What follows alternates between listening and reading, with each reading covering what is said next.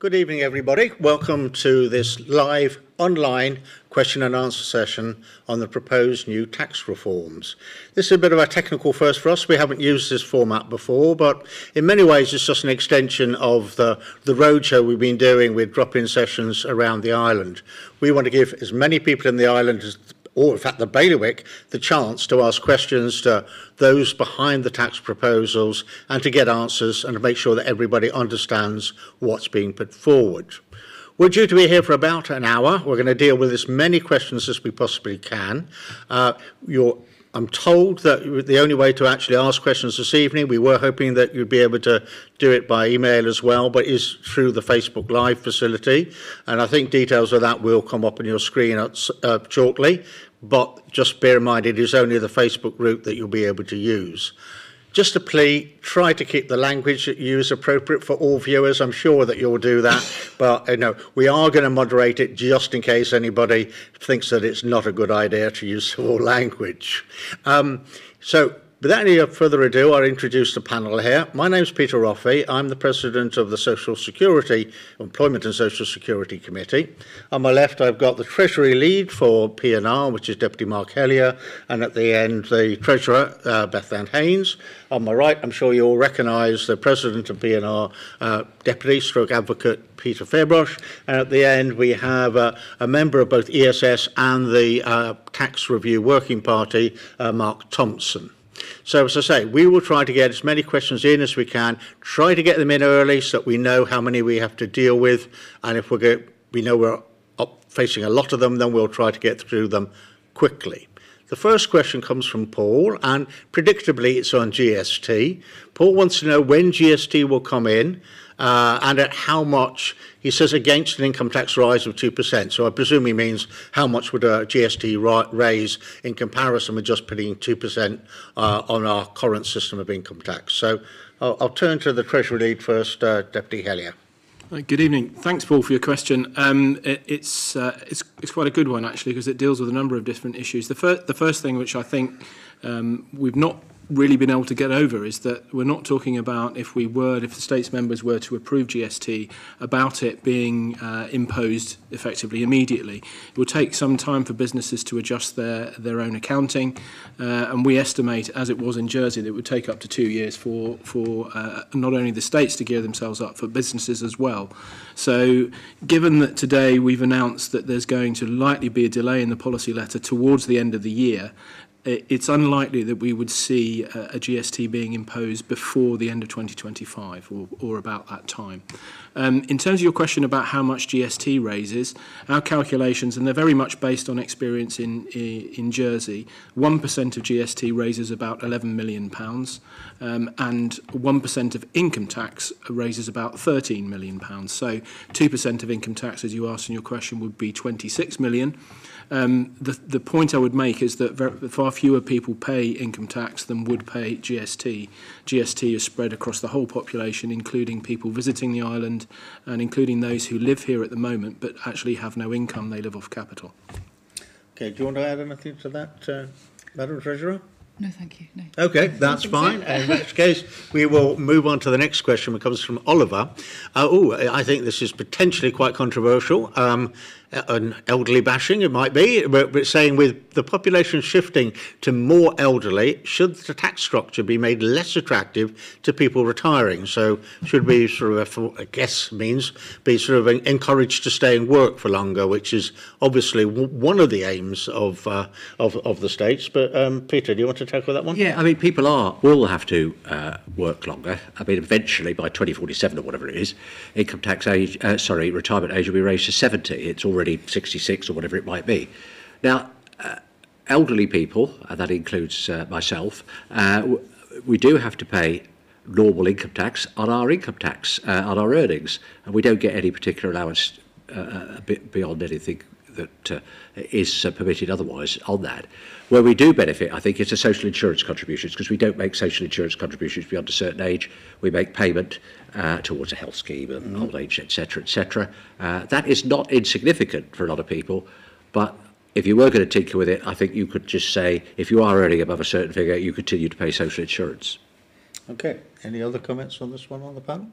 Okay, hopefully that was helpful. We're going to move on to Tony, who wants to talk about corporate tax. And Tony's point is that taxing the corporates and the wealthy is the easy option, but we apparently won't do it because it will impact on us and our friends. I think, Tony, you're making some assumption about my friends, but... or that you've got some. Well, exactly. Mark? Could we have slide 5, if possible, please? Because, Tony, I think this helps illustrate something that we've been talking about quite a bit. There's no favouritism in this. Suggesting any kind of tax rises, even for the wealthy, is unpopular. So to suggest that we're doing it for our own benefit is incorrect, because under the proposals that were brought last year in the Green Paper, the wealthy would pay more than those who are less well off. The reason we put up this particular slide is it shows you there are colours across the graph with a sort of a sky blue on the right hand side and then lighter blue to white. Each of those boxes, if you like, or rectangles, represents 25% of our current tax take. And you'll see that on the extreme right hand side, in the 95 to 100% of that graph, is 6% of the population is paying 25% of the tax already. So the idea that we don't, and many people don't understand that tax allowances for the wealthy disappear once you get to a certain level. The wealthy effectively have no tax allowances at all, and that's what makes our current regime progressive in nature. One of the principles behind the package that's been put forward is also to correct inequality at the lower end, Peter, of the social security spectrum, because social security allowances don't work like income tax allowances. Once you get paid in your job more than 7,400, I think it is somewhere around there, the minute you go a penny over that, you pay social security on everything down to the bottom. Whereas in income tax allowances, you keep that allowance until you get to a relatively high rate of earning. I'd say in terms of corporates as well, the proposals do include £10 million of additional corporate tax. And I think the thing which also not been, perhaps people don't realise about GST, is that corporates will have to pay it as well. So all the finance services industry will have to pay a form of GST. In Jersey, that's translated for ease of administration into a fixed charge, which they pay. That's right, Beth Ann, isn't it? So this is not a tax which is purely aimed at your shopping. Everybody will pay it. Every type of business that provides a service will pay it as well. And that includes finance and it includes corporates. Beth Ann, there is further work being done on the issue of corporation tax, isn't there, to make sure we got our figures approximately right when we do eventually come back to the States? That's correct. So we have assumed a level of £10 million additional to be raised from corporate tax as part of these proposals, but we've just commissioned a piece of work externally to look at all the options for corporate tax and whether we're missing a trick. Obviously, it's important that we remain competitive, so that's high on the agenda. But whether we can raise any further revenues from corporates we should know before the summer what the options are there. I also just wanted to mention the proposals that we've put together for GST. Deputy Hellier mentioned that businesses would have to pay GST, so we reckon that the financial services sector would pay about £6 million of the GST that we raise under our package. And then I was just going to also mention the option of taxing the wealthy, if you like. We did do some analysis to look at whether we could have a higher rate of income tax for those wealthier in society. And so we looked at what rate you would need to set to raise about an additional £40 million. So we looked at that, and it came out as everybody who earns over £60,000 would have to pay tax at 30%. So that shows that when you are just trying to limit who you're raising the tax from, it can have quite a big impact on a few people. What I would say before bringing in Peter, who I know wants to add to this, is, of course, it's entirely down to states members when we go back with this discussion. If they prefer to raise it on income tax, there is some fragility in the fact that you're raising so much just on taxes on income and you've got a very narrow tax base. But if that's their preferred option, that's fine. Well, I don't think it is fine, but I think it's certainly an option.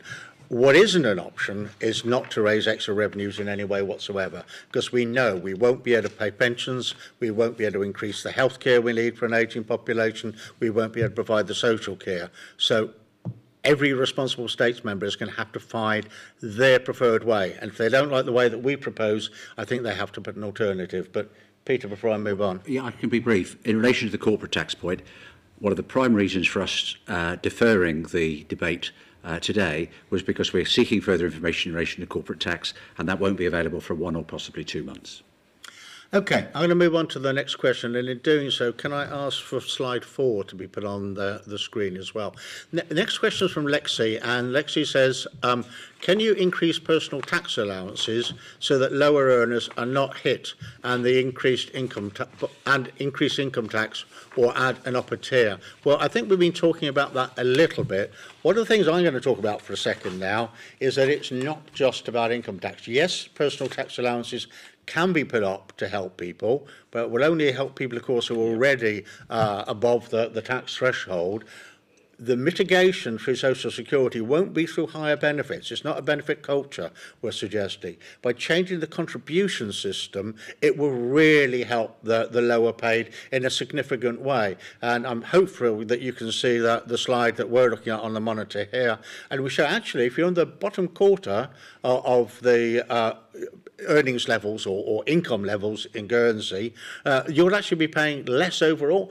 So yes, GST may be regressive, but the whole package, including the Social Security changes, will mean that you're better off. And then, as you're in the next quartile, you are less than 1% worse off. And yes, what some people might think is middle Guernsey then start to be hit in the third quartile up. In other words, between halfway and 75% up. But we've got to be honest, we're trying to raise £85 million extra here. You can't do it and not hit anybody. But so basically, income tax allowances, anything else to add on that from anybody? That was, or have I dealt with that one? Mark, your voice in the room. Yeah, well, one of the things that we did look at, when we looked at 3 different options last year, we looked at, one of them was to raise income tax, and one of them was a GST solution, and one of them was a bit of a combination. And to raise the sort of money that we need to raise going forward, the cost on average to every household of the income tax package was 1.5% of their income. But that was very much on a progressive basis. So similar to the slide you've got on the screen there, the people at the lower end of the income distribution would actually be paying less tax, and the people at the higher end would be paying more. But on average, an income tax solution was going to actually make people pay on average 1.5% more.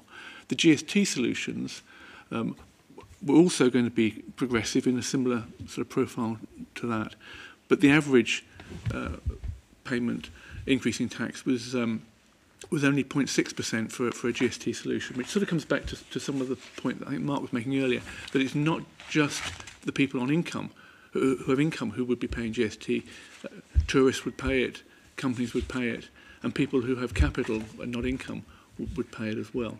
So looking at the packages as a whole, as Peter said, we can come up with some quite progressive packages that blend together a number of measures. Okay, thank you. I'm going to move on because it's pleasing to see so many questions coming in. That's not an invitation to dry up. Please keep them coming, and we will deal with them. The next one, I think, rolls almost 3 political issues of the moment together. Yvonne on workers saying, we're so short of workers here. Why don't the states buy somewhere like St Margaret's Lodge? We'll do it somewhere like, rather than being site-specific tonight, I think. Do it up and house Ukrainians. Once they have jobs, they'll pay taxes, so the island will benefit in the long run. So here we have key worker housing, labour shortage, homes for Ukrainians. That's one for the Chief Minister, I think. Well, I'm delighted to try and answer it. We do need more housing. We desperately need more housing. We do need some more people, economically active people. And in relation to Ukrainians, of course, the only system we've got at the moment is those who have family relations. There's been talk about the other system, Home for Ukrainians, but that should be implemented, I would hope, sooner rather than later. It's taking too long, in my view, and that's no criticism of any of the local bodies. That's a UK issue rather than a Guernsey issue. But it's too simple to just say build more houses, we'll have more people and we'll get more tax. We've got to deal with the situation as we find it now. Yeah, and of course the population issue will have an impact. We put a presumption, I think a presumption of 200 net migration into these proposals. If it's less than that, then we're going to have to raise more money because, as you say, the workers won't be there generating the cash. If it turns out more than that, we may have to raise slightly less in the short term. But then, of course, there are the other side of that equation. We'll need to spend more money on housing and infrastructure and things like that. Anybody else want to add to this one? No. In that case, we'll move on to 010. We need Deputy Trott here to answer this one, really. This is from Eves. People cannot afford any more rises, so change 010 and tax companies instead. If they choose to move, well, let them. Okay. Treasury lead. I think it's a fallacy, unfortunately, that corporates don't pay tax.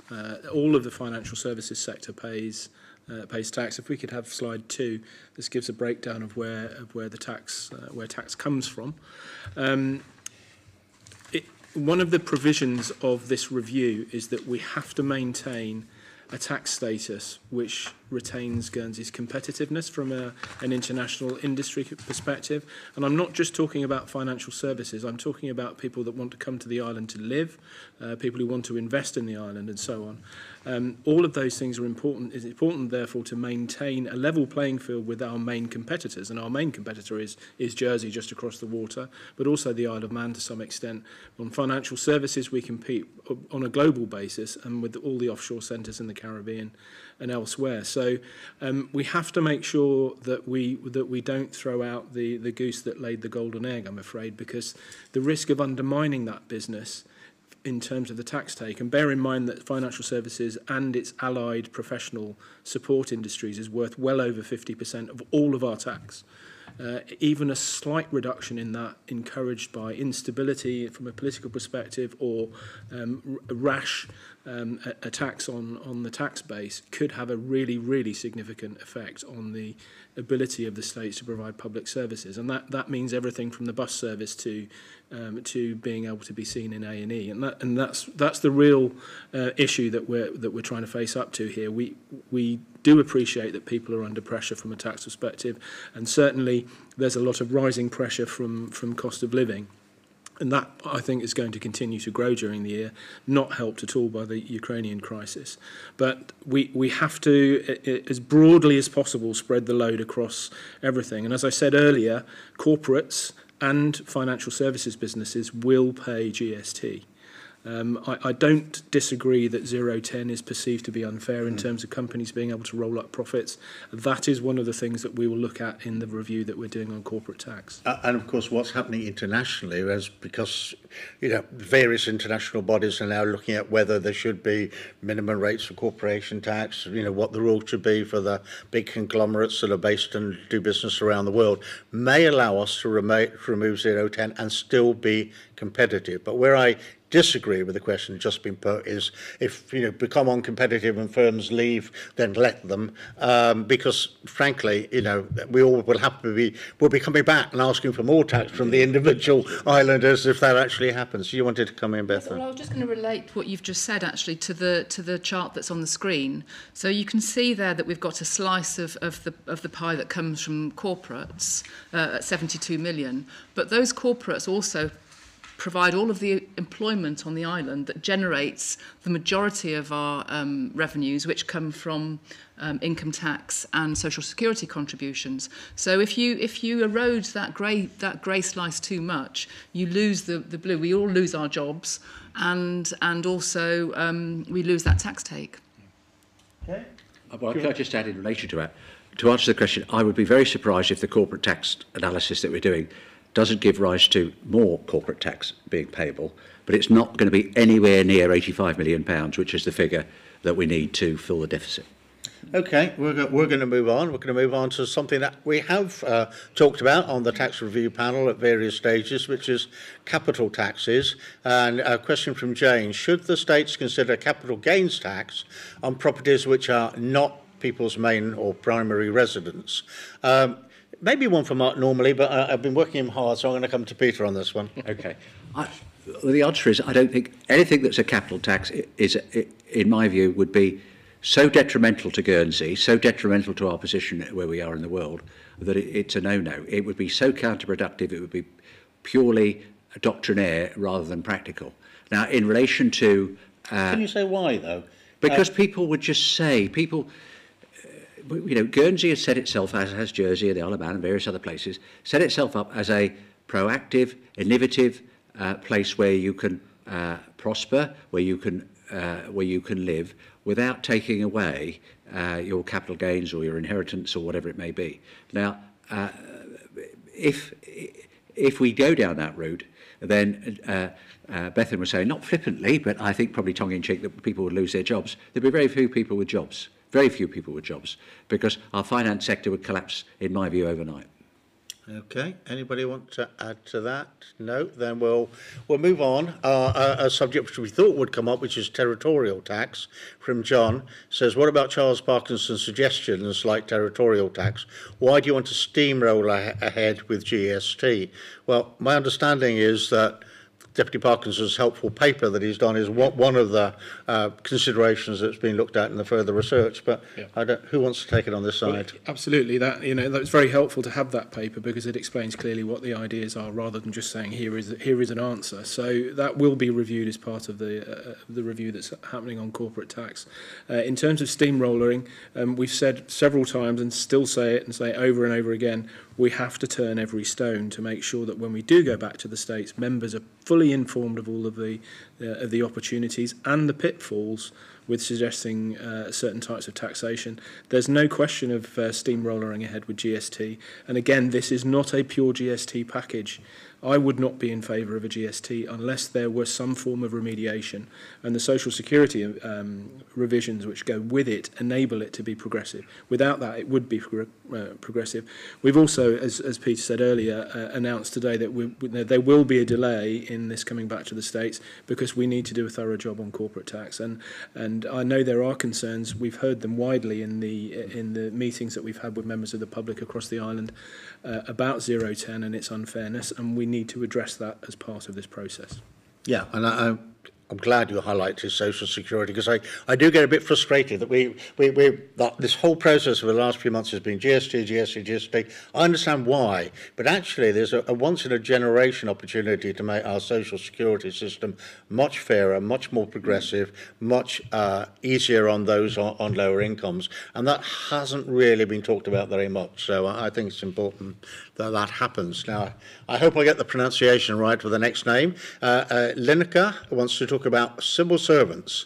This has to be one for Bethan. Can civil servants all be put on a wage of £18,000 a year? I've got an idea this may be somebody that earns about that themselves asking the question, and see how that affects our island savings, and how much of an exodus we have from the public service, I guess. But I don't think it's seriously suggesting that, although we'll take it at face value. But I suppose the question is, have we become bloated? Are we paying our civil service too much, either in pounds for each person or overall the wage bill?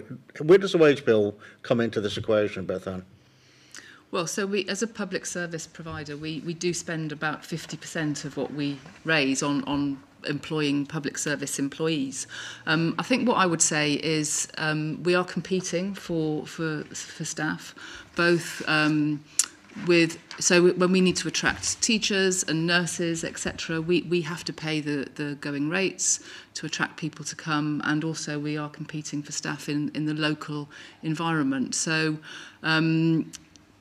it is a big number, how much we pay our public servants, but when you compare what Guernsey pays on public services versus most other jurisdictions, actually Guernsey's quite small, believe it or not. Yeah, even compared, I think, with Jersey or the Isle of Man, we pay a much smaller percentage of our GDP on staff costs. But Anybody else want to add I anything? think it's been Well, well covered. just speaking as a lawyer, you can't cut salaries like that. People have contracts and they have to be honoured by the state. So if we were to cut everybody's salary to 18,000, the states would have an enormous bill in litigation and 6 months paid to every single person for termination of their contracts. So it's not considerable. Okay, I've got a couple of comments, but I'll run it with the next question because they're related, really. And that's from Carl, that says basically, try slimming down on your staff, exclamation mark. Well, the question is, Carl, I guess, is which staff you want to slim down on. Most of the expansion that's going on recently, and people are saying you're employing more and more public servants, is in areas like healthcare and social care. Yep. I mean, one of my biggest responsibilities is looking after probably the biggest spending part of our whole establishment is on pensions. Well, I can tell you there are two people looking after the state's pension scheme, and they actually do other things as well. I'm sure you can find somebody sitting in a room somewhere that you can point out and say, why do the states employ them? But my basic experience is actually what you hear in the saloon bars about it being massively overstaffed just isn't true. We've had trying to get things done sometimes, not because people are lazy, just because there aren't the staff to get them done. But Well, let Peter, me just do you want to add to that? There are I looked at the figures today, coincidentally. There are 5,699 full-time equivalent positions. They're not all filled. There are always vacancies, etc., etc. That, but civil servants, that includes everybody from police officers to nurses to teachers to administrative staff. That's what we include. That's what we say civil servants. We really mean public servants. But I don't think people distinguish between that, and neither do I. Of course, there's bound to be a little fat in the system. There is in any system, but equally we could fill another 100 jobs in the civil service that people badly need. Nearly every politician says, I need more resources for my committee. They're not going to get them, but that's what they say that they need in relation to all of that. So it is exceedingly difficult. And I invited in my statement, and I invite states members when we come back and debate this in November or December, if they think that we can reduce civil service numbers, public service numbers, come up with details, not just cut 200, cut 400. You come up with precise details because you've got access to the officers, you've got access to the information. Come up with those details. Okay, I would make the point when we're not talking about tax. I mean, we're talking about tax, people say, cut the cost of your public servants. When we're not talking about tax, we're talking about staff shortages. They say, well, why don't you pay your nurses the same as Jersey? Why don't you pay your teachers? Say, why are we losing people to Jersey? So it's sometimes an easy line to bring out. Lee wants to broaden that up slightly, not just talking about staff, but spending generally, and says, why can't you simply reduce expenditure and utilise the massive reserves and capital retained to ease the problem?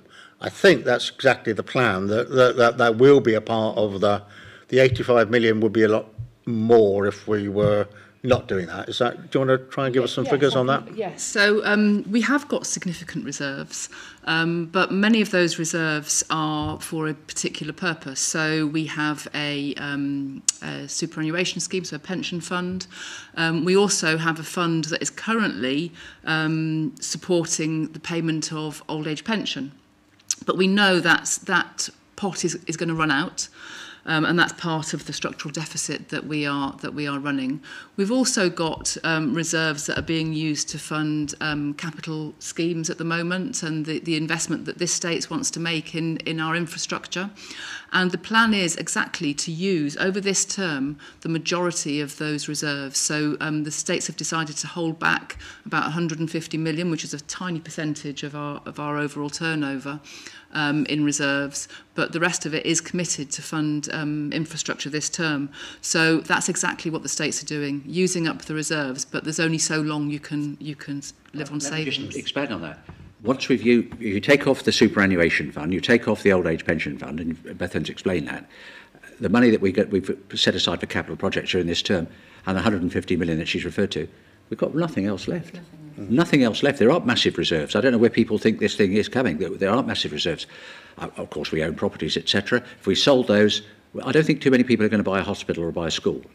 So we just do not have massive reserves. That's a complete myth. Reserves are part of it. Just cut spending was the other Well, point. the spending, and again, I've invited and I invite States members and anybody else to come up with details of how we cut. Of course, I'm sure there is some spending that we can cut, but it's not going to be. It's £85 million. That's a massive figure for an economy like ours. That's what we need, and it's costed.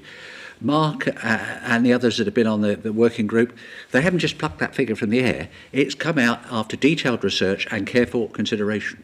And factoring in some costs and spending through, public sector reforms. Mark, you were trying to come in. Yeah, I mean, one of the things that came out of the debate that we had last year, the Green Paper debate, was that we agreed that there would be a review on services and cuts. So one of the things that we've done, I've written to every committee and asked them to come back with proposals for what services they would cut if we had to reduce their budget by 5, 10 or 15%. And we've had that information back, and we're trying to assimilate it into a way which is presentable to the public without scaring people. Because and there's been some criticism in the media of me using the example of the education budget, for example, but that's because I'm trying to explain the size of the job that we have if we want to cut costs by 85 million a year. That's the same as getting rid of the entire ESC department. It's a really serious ask. It's hundreds or getting on for nearly 1,000 civil servants being fired in order to save that amount of money. It just simply is not achievable purely through cutting costs. It has to be a combination of different things, and it has to be spread broadly in order to ensure that there's the least amount of impact on particular individual sections of society. Do you think the states of this assembly has made a bit of a rod for its own back that so many people stood at election? I'm not singling out you. Many people stood at election, perhaps thinking that there was more fat to strip out than there actually is, and sort of gave that message across. I think that's probably a fair criticism. There are ways of saving money, but they're not pleasant. So, for example, I've given the example in the past of means testing the state pension or means testing benefits. I know, I mean, and there are strong objections to that, and I completely accept that. But I'm saying it for the purpose of demonstrating that the alternatives are not easy. There is no just simply tell people they can go away and it'll solve itself. We'd be really seriously harming public services if we had to cut 85 million from the budget. Okay. Well, we'll move on. Martin has contacted us to ask about vanity projects, one of Peter's favourite subjects, although, of course, what's a vanity project depends on your viewpoint, I guess. Stop all the vanity projects, i.e. new harbours at St Sampson's and surveys at St Peter Port. We don't have the money. Of course, there is no decision to do a new harbour in St Sampson's. It's one option that's been looked at. The survey, I probably ought to talk about this because it's more SDSB than anything else. Favour that. You impose that. The survey in St Peter Port follows the state's decision, and it is looking at whether or not we can extend the marina facilities in St Peter Port. And the idea is that it would make us money and wash its own face. It would be almost unique in the British Isles and being a fully not tidal marina. It would be a marina for all states of tide. But the decision whether to go ahead with that there'll be a business case, and we'll decide whether or not that's something to do. But generally on vanity projects, do you think that this PNR are pursuing vanity projects? We're not vain people, so why should we pronounce that? We're not going to get into that side. But seriously, no, we're not. I mean, it is a serious question, and you've asked about PNR, but I think the states generally, I think, have set their face by and large against vanity projects. Now, I know there's a talk about the tunnel and all that kind of stuff. That's a matter for the Development Agency. They will look at that issue. They'll look at it with a clean slate, and they'll evaluate it. I'm not aware of any particular vanity project that's been approved by the states in recent times. Are you? It depends on what you view as vanity. I actually, I don't want to get into debate for the next couple of days. I think trying to maintain an anti-tank wall from 1943 when it's trying to fall down might be seen as a... But anyway, there we go. We'll talk about that. No doubt we'll have one of your speeches. But the message that we're receiving loud and clear is don't spend money when you don't have to. Yeah. Understand that, but sometimes the opportunities to make money, like the blue economy and yachting, is something you need to look at as well. I think it was a very fair question. I'm glad the questioner raised it. Okay. Deficit. Martin wants to talk about deficit, and he says, what percentage of the 85 million is savings from expenditure? Mark, my understanding is that the 85 million is the net. But do you want to expand on that bit? We've got slide 6, which gets us to the 85 million. And I think you need to explain this slide. yeah, well, actually, I wonder if I might duck out this one and ask Beth Ann to explain it. 'Cause I think they're her numbers. It is a little I bit can do. confusing, I'll just get it up in front of me so that I can see it properly. So we've started off here from where we are today. So the budget for 2022 is an operating surplus of 13 million. So then we know we've already got a deficit on our social security scheme, so particularly the old age pension. And we also know that we don't have enough money from that 13 million to fund capital investment. So they take the problem from a 13 million pound surplus into an 80 million pound deficit. If we then look forward into the future and think about the pressure on health services and how they're going to, the cost of health services as we're all living longer lives is going to increase, that takes our deficit to about 140 million pounds. And then we add on some other things like the loss of income tax from the introduction of secondary pensions, the introduction of nice drugs, etc. So that takes our grand total to 160 million pounds. Then we say that we're going to deliver some savings from public service reform. So that's the question that you've asked. And we're saying that's about £10 million. And that's in addition to some savings which are already in our baseline. So that takes the deficit back down to 150 million. And then we've assumed a reasonable amount of economic growth. So in each year we're seeing some economic growth, and that adds up to about £70 million. So that takes our deficit net down to about 85 million. But I don't think anybody's pretending that 85 million is the exact figure that's going to come out of that. It's our best estimate. It's not a guess. It's a best estimate, as has been explained, using fairly established methodology. But it could be 70 million. It could be 100 million. You know, it's roundabout there. Anybody else want to add on this one? Then we'll move on. Middle earners, the squeezed middle. Pat wants to ask about middle earners, saying that they appear to be taking a big hit. If GST is to be introduced across the board, how do you expect them to maintain a reasonable standard of living for their family? I'm going to ask, I think, Mark to tackle that, but I think maybe bring back slide 4 as well. I know we've had it up once already today, but I think it gives some context. It's an excellent question, Pat. So we had a report, in fact, reports just come out in Jersey as well, comparing standard of living and various other parameters which compare us on an equal footing with other jurisdictions in the OECD. And Guernsey, it was a really impressive performance. I think we came out, top of most of the measures for quality of life and amount of earnings and so on per average. The real thing that stood out to me most of all with that was we have amongst the highest cost of housing anywhere in the OECD countries, and that really seriously impacts on families' ability to spend and their free spend. And so to some extent at the moment all roads lead back to housing and housing supply as something that we do need to fix in terms of the supply, and that's across all sectors, not just social housing but across all affordable housing. In terms of the impact of GST, yes, it's correct that middle earners will be paying more, and I think this slide 4 helps to demonstrate where. But I think the amounts of increase in expenditure till you get up to the 75% is only about 1%. So it's not as significant as it would be, because if you take the other example as what do we do instead of this? Let's have income tax.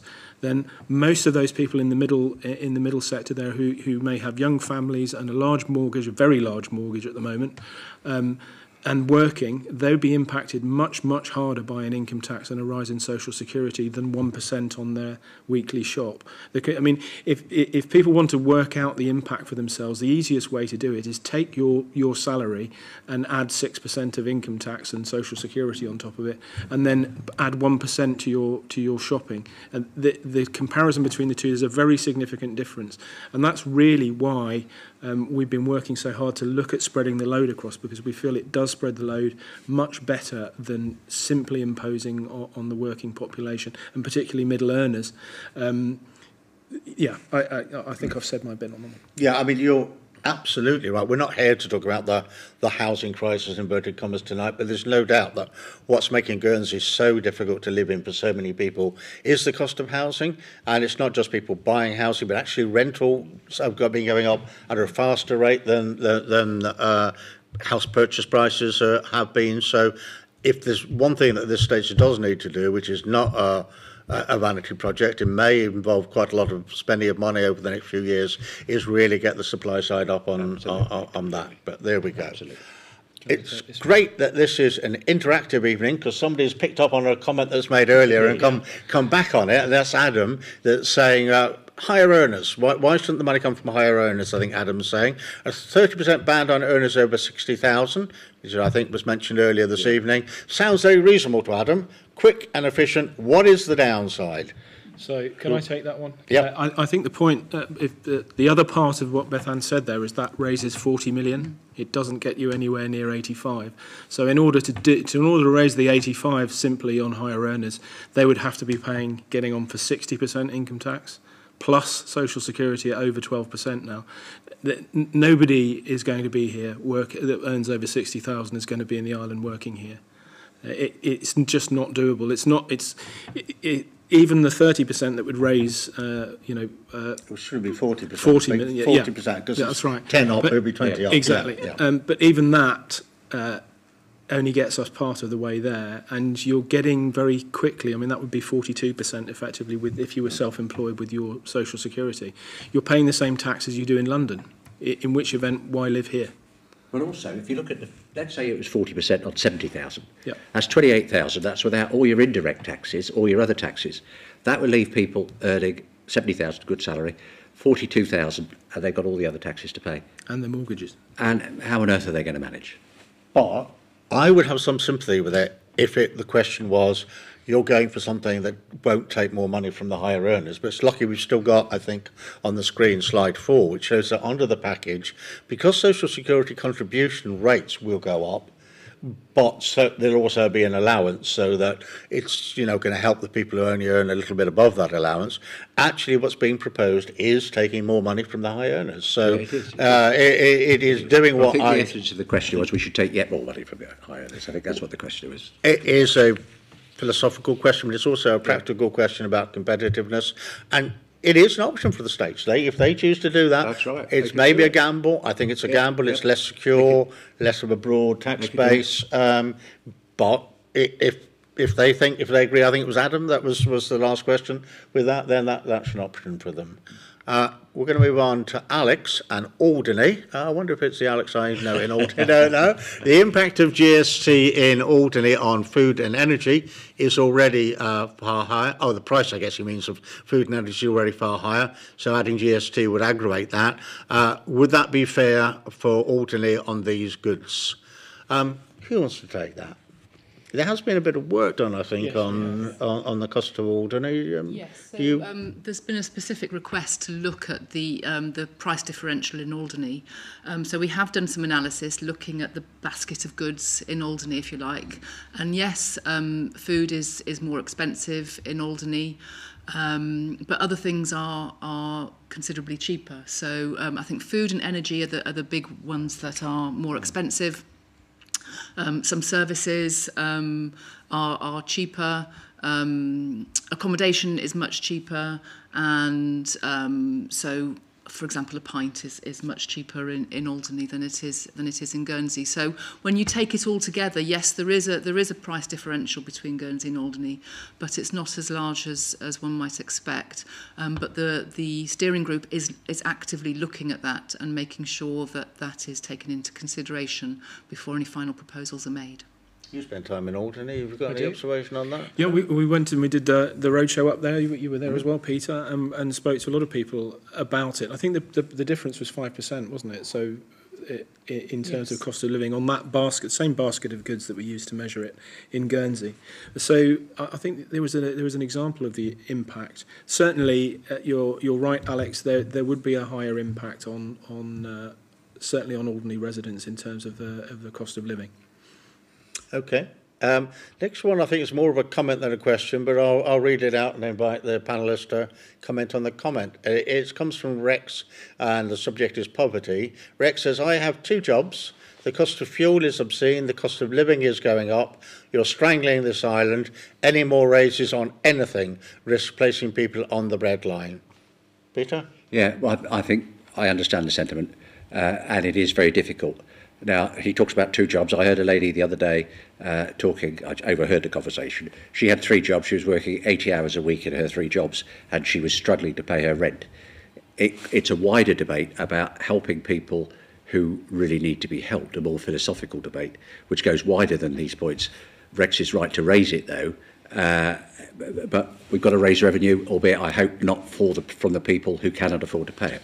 Mark, you wanted to come in? Yeah, I mean, just picking up again on one of the points that you just made, Peter, about social security contributions. You know, one of the big advantages of we've got opportunities we've got now is to restructure some of these contributions, and some of the traps at the lower end where people are earning just above the minimum amount and then paying contributions on their full earnings are quite unfair. But it's very expensive to sort out without a big reform of the tax package. And I think this does give us an opportunity to help some of those people who are doing lots of jobs, possibly lower paid jobs, but struggling. This does give us an opportunity to do something for those people. Actually, that trap in the social security system has 2 bad effects. It means if somebody does earn a little bit more, they suddenly have to pay money on everything they earn. But I think there's quite a lot of people out there, it's anecdotal, I haven't got the full evidence, that actually choose to stay just below that. So when we've got a shortage of labour and staff in the island, actually having a system that deters people working more hours or seeking promotion is probably not a very good idea. So, okay. Here's a perennial question from Gary. A cash in hand. If you want to raise more revenue, then tighten up on cash payments to tradesmen. GST will encourage more ways to do cash payments and reduce revenue. We haven't got anybody from Revenue Services here tonight, but you know, I guess it's a Treasury issue how to make sure that people pay the tax they should be. Do one of you want to take that? Yep. Well, I think the Revenue Service is obviously very, very keen to understand where this is happening, and do have a team that looks at ensuring that people are paying the right amount of income tax. Yes, I think there is always this kind of grey economy anywhere, but we do our best to try and collect all the income tax that's due, and would do the same for GST. And I think, I don't know how big the problem is in terms of income tax that's not paid, or social security contributions that are avoided.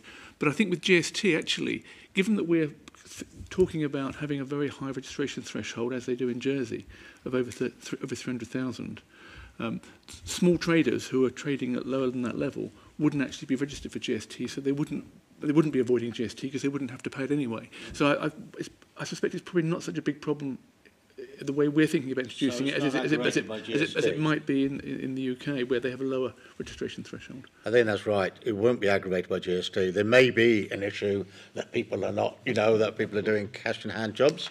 And of course, it's not illegal to pay somebody in cash. They just meant to declare it rather than, yeah. Okay. It's not just us actually referring to our pack of slides. Our questioners are now starting to refer to the pack of slides.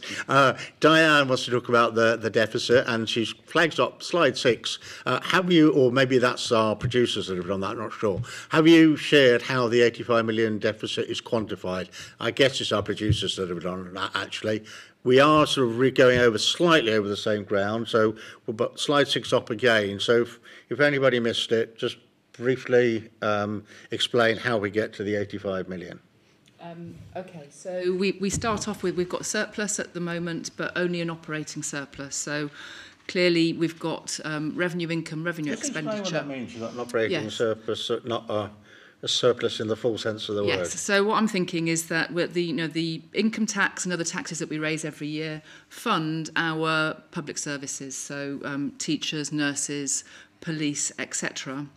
And following that, we've got a surplus of about 13 million. But out of that surplus, we should be funding capital investment. And we know that capital investment needs to be significantly greater than £13 million a year. So we've already got if we were spending what we needed to on that CapEx, we've already got a deficit. We've also got a deficit on our social security funds. So we... The pensions that we pay out at the moment cost us more than the contributions that we are raising. Luckily, we can use the funds that have been accumulated in the past to fund those, but eventually those funds will run out. So the deficit that we've already got is being masked at the moment by using reserves. Then we know that health service costs are rising mainly because we're all living longer and need to consume healthcare. So we estimate that by 2040 that those costs will have gone up by about £140 million. By about £70 million, which will take our deficit up to about £140 million. And then there are some other things that the states have approved, like changes to the allocation of NICE drugs locally, and the introduction of secondary pensions, which will mean that people pay less income tax until they start drawing their pension. So that takes our deficit up to about £160 million. So then we have to take out of that the positives, if you like, so that we've got about £10 million worth of savings that we've got planned in the next few years. Of course, future states may then be able to save more, but that 10 million takes the deficit down to 150. And then the assumption around economic growth. Now, we know economic growth could be more than this or less than this, and some years, and it's never in a straight line, but we've estimated that we'll get about £60 to £70 million of benefit through economic growth, which will lead to higher tax take, and that's what takes us to 85 million. I'll just expand on one element of that, because I think some people get a bit confused about how the Social Security Fund works. I know my predecessors have explained it time and time again. It is not, you do not pay contributions to be kept in a piggy bank for your own pension later on. It is basically a pay-as-you-go scheme. So today's contributors are paying for today's pensions. There is a buffer fund, and it's for 2 or 3 years' worth of expenditure, but it is not a funded scheme as such. So just to explain that yet again. Right, we're going to move on to a subject I thought might come up. Gordon has posed a question on environmental tax. And Gordon says, many places have introduced carbon consumption taxes. Have you considered these sort of taxes to raise money and address the carbon problem at the same time? Mark. Yeah. Hi, Gordon. Thank you for your question. We have looked quite extensively at these types of tax. We decided, after looking at various things, paid parking and congestion charging, all of the kind of taxes that you're suggesting there. The issue with this kind of tax is that if it's really successful, you don't raise any money, because it's intended to drive behaviour rather than to raise revenue.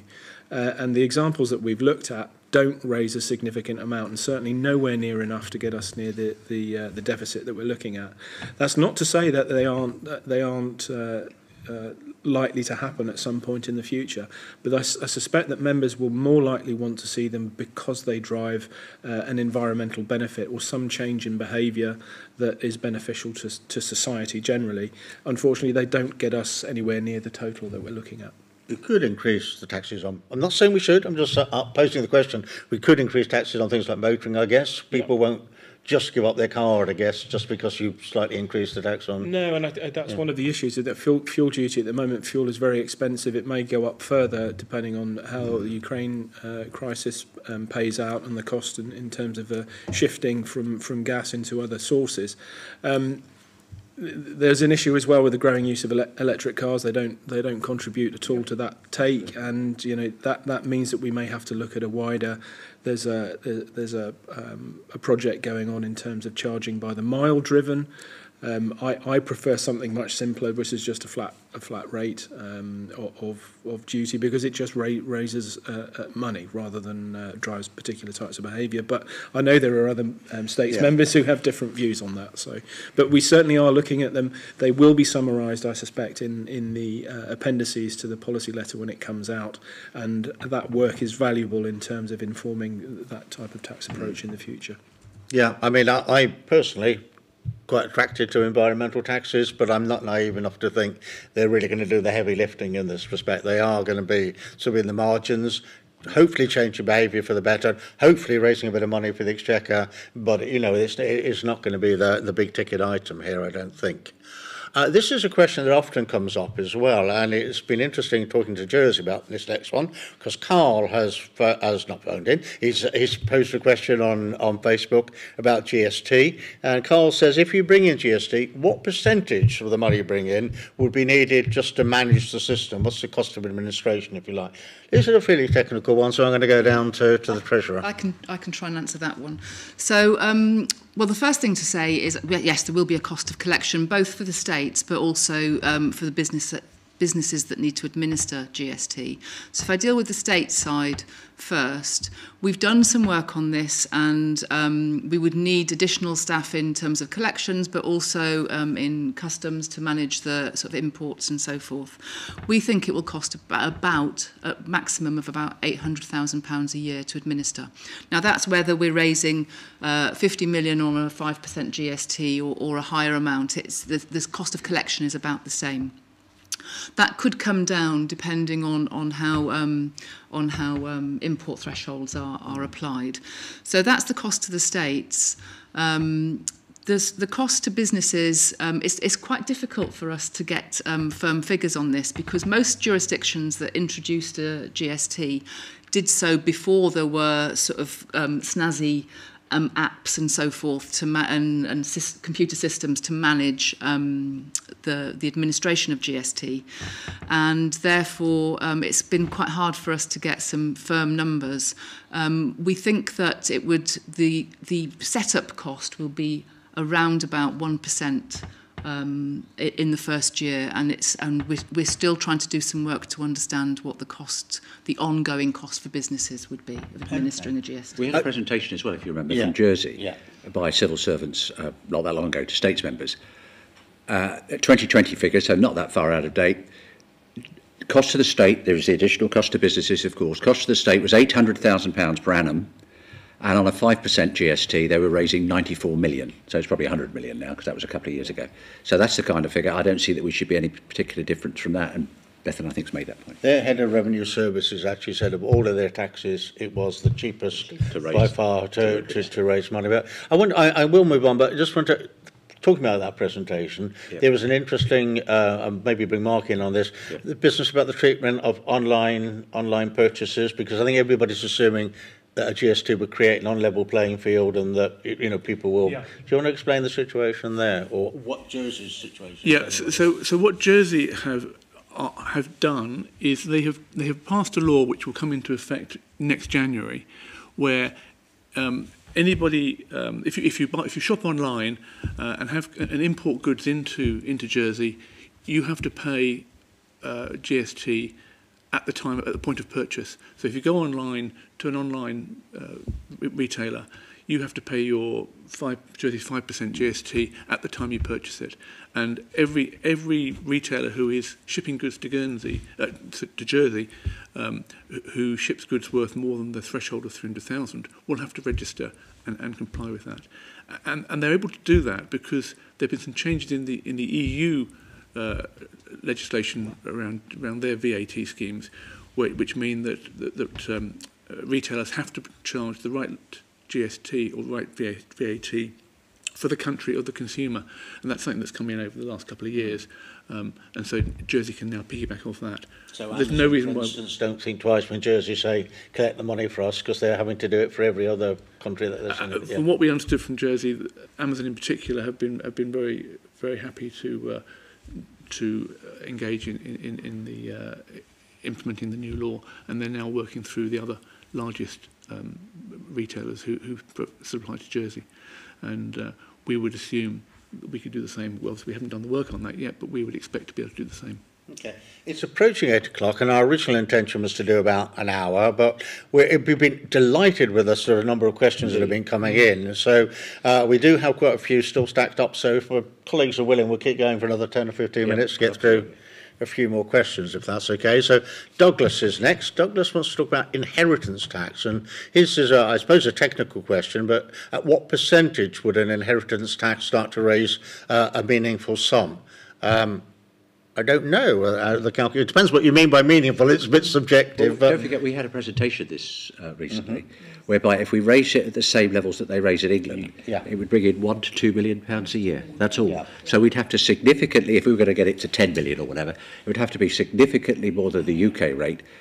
I can't think that's likely to be attractive. Well, the other point, Peter, is it's really expensive to collect it because it's a very, very complicated area. You need very highly qualified accountants in order to review estates matters and you know, things like encumbrances and competing claims on estates. It's not a cheap thing. Most capital taxes are very expensive to collect because they need a lot of people to do it, whereas, you know, GST, as we've said, the other thing I think from the previous question, one of the things that I was amazed at from the Jersey presentation from their tax controller was how easy the form is to fill in. It's one side of A4, it's a single line. It's not a very, very complicated process to complete, and I think I found that actually quite reassuring, along with the fact that if you've got a business that generates less than 300,000 of turnover, you're not filling the forms in at all. Okay, I can choose to, but they're not obliged to register. Yeah. So I think the answer then probably is on inheritance tax, that if 1 or 2 million in the context of 85 shortfall is nowhere near being significant, it would have to be several times the rate of the UK, and I think that might be quite difficult to sell. Robert wants to know about the time frame for the implementation of any new tax, and is it likely to come in after the next election? We've heard today from P&R. I'm not set on P&R, but I am not surprised to hear the news that there's some slippage already in when you're going to go back to the States. So, Peter, what's your prediction? I think Mark's answered that in part. GST would come in by the time, in the practical terms, it would be after the next election. And I think some of the other taxes, it depends what we do. I mean, corporate tax would come in before. It really does depend on what the states would decide in November and December. So the answer is some could be before the next election, but some will most certainly be after it. But this is a very political question, but I'm going, does a decision not need to be taken? I mean, this House would have taken years deliberating on this, having all of these sort of events. Can we leave it to the next Assembly to make the decision in the early months or whatever? No. I think that's probably right. And also, you don't want to make it a key issue, the only issue in an election, because there are lots of other things that we need to be doing as well. I think one of the things I'd stress with this is that it's not a decision. You need to put the implementation process in, and that's probably a 2-year period before you could actually, press the button and off we go. If we don't have that GST provision or some other form of mixture, we cannot do the Social Security Amendment. So these two things are symbiotic. They require each other in order to make it work. I think what I'll ask to go in the policy letter is what we would have to do to reform Social Security without the tax side, because I think that the contributions would have to go so high that we would just be seen as a very uncompetitive jurisdiction in that respect. Okay, we're going to get another 2 or 3 and then we'll wrap up for the night. Liam wants to talk about Orrery, or wants to ask about Orrery, and says, how much does Orrery make the island to justify its losses? Well, I guess I probably ought to have a go at this because we're the shareholder representative. I don't run Orrery, but I'm the shareholder representative. Obviously, the last couple of years, Orrery's losses have been eye-watering, as have been the ports, because people haven't been travelling because of COVID. I personally think that the loss level that was going on before that, in 2019, when it was an ordinary trading, is difficult to justify. I think that perhaps there needed to be a tightening up of some things. I actually believe the current administration at Orrery, when they say that all things being equal, and we know that fuel may be going through the roof at the moment, but all things being equal, they believe they can break even or make a very small profit. It is an important enabler. Having proper connectivity with the rest of the world is really important. And even if we encouraged a low-cost airline to come here, we wouldn't be able to guarantee that they would stay there. They would probably reduce their flights in the winter. They would probably say, is Guernsey the most important place to use our plane at this moment? So it does give a certainty, We have to remember our market is an awful lot smaller than Jersey's. They can afford, I think, to be a little bit more cavalier, because the bigger the number of people you have and the bigger your tourist trade, the more that the people are going to want to serve you. So I could stand up, and it's not the evening to do it, and justify ordinary. I can't justify the losses of the last couple of years. That's just been something that's happened to airlines all around the world. But I think watch this space. I think we need to hold their feet to the fire over the next few years, and we expect those losses to come down to next to nothing. And if it's not, then I think we have to do a retake on the whole thing. Well, let me just add too, because I was your predecessor. You were. And you're exactly right about losses. I think we've got a really good management team in now. The proof of the pudding will be the eating. I think that's true. But compare it. Low-cost airlines have got no loyalty to the jurisdictions they serve. They're there quite properly to make a profit, and they'll move at the blink of an eye. And if you look at the history of aviation, very, very few airlines have ever made money over any period of time. Most have gone bust, including some very big names. We're very lucky to have Orny. It should be run as efficiently as we can. I'll give you an example. When I went to go and lay the wreath at the Cenotaph in November, my colleague from the Isle of Man came down. He had to travel down at 8 o'clock at night, because that was the only flight they had to London, by, I think it was EasyJet. Now, that was okay, they got connection to the north of England because they're based up in that part of the world. We are fortunate to have Orny. It's cost us, I think, over the years about £100 million. A lot of that's been the last 2 years. A lot of that's in the last 2 years. Generally, and of course there have been undoubtedly some wasted money, it's been a good investment. Mark, yeah, I was doing some research during the COVID period, actually, and I came across some figures about support which is provided for the Scottish Highlands. And there's about 16 million of support that goes towards their air framework up there. So we're not unique in providing effectively a subsidy. And I also did some calculations comparing it to the subsidy we provide for the buses. And actually, per bum on seat, it's very similar. It's about £3.50 per ticket, and obviously there are a lot more, a lot more movements. But we do provide subsidies for transport, and our Airlinks is one of them. We have worked quite hard at redefining the shareholder objectives for the company, working in conjunction with them. And I just reiterate what Peter said. I have every confidence in the new management and the new chairman. They're working very hard to make sure that they try to meet the objectives we've set for them. Okay, and finally, I would say don't assume that Jersey don't have a subsidy, because I don't know the details. All I know that low-cost airlines don't tend to like to pay the full cost of the airport fees to the places they operate to.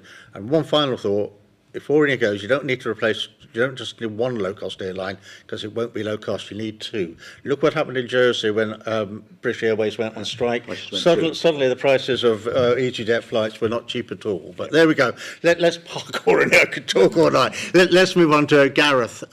He wants to talk about the OECD. And Gareth asks, what are the implications of the OECD's move to implement both Pillar 1 and Pillar 2? So we're back to the corporate tax thing, really. Yeah, I could deal with that one. So these guidelines, dealing with them very simply, if we bring Pillar 1 and Pillar 2 together, the idea of these proposals is that global corporations which have seats of business in lots of different jurisdictions should contribute to the tax in every jurisdiction.